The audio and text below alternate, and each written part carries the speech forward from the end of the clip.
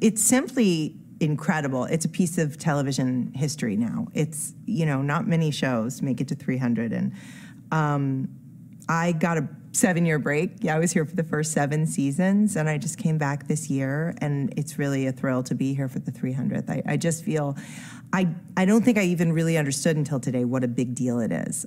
We all felt so emotionally overwhelmed when we cut the cake, and the network and the studio came to celebrate, and it's just, it's a privilege. The 300th episode I wrote as sort of a love letter to the early years of a show. It's very nostalgic. I found a way to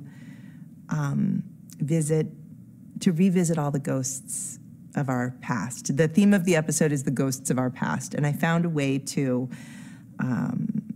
help, I think, the fans feel the presence in some way or another of the characters we've lost.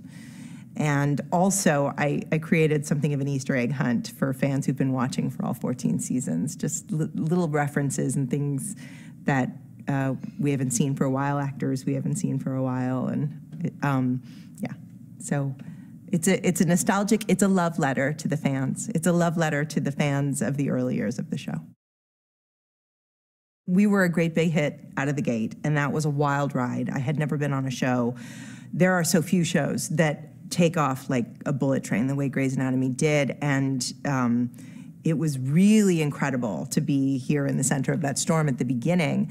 And now there's a new storm, because when the show hit Netflix, a whole new generation of fans started watching, and my boyfriend has a son who's 12, and he's watching the show, and all of his friends are watching the show. And it's just incredible that people who were not yet born when we started making this are new fans of the early seasons and binge watching 14 years. And I don't know if I'll ever be a part of something that's bigger than this.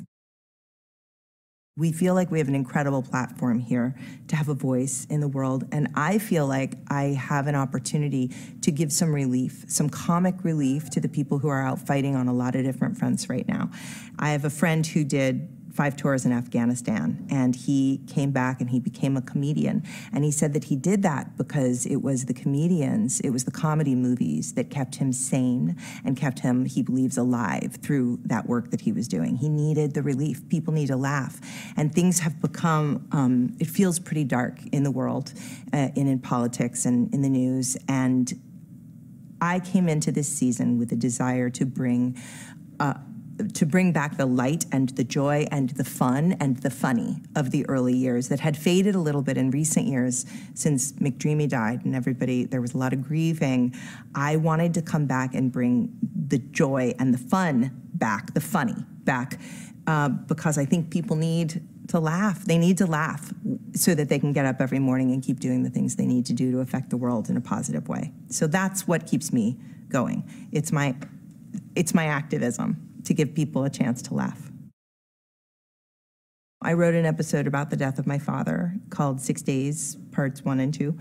And I got thousands of emails from fans thanking me for putting my story and my dad's story on the show, and giving voice to these feelings that are indescribable when you lose a parent. And that was really meaningful for me.